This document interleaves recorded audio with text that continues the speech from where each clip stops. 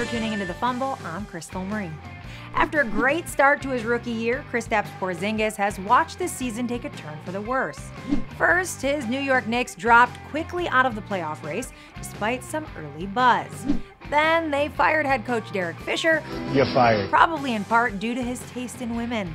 And now Kristaps is stuck playing one-on-one against fans for promotional events that I can't imagine he wants to be at. On top of all that, one young fan dribbled through Porzingis' legs, scored, then proceeded to dab on him.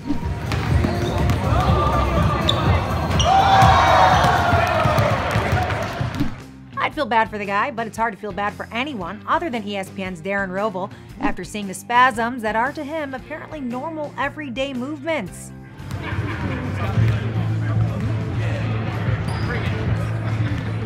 Oh no, I mean you guys can just watch it. It's a video, so yeah.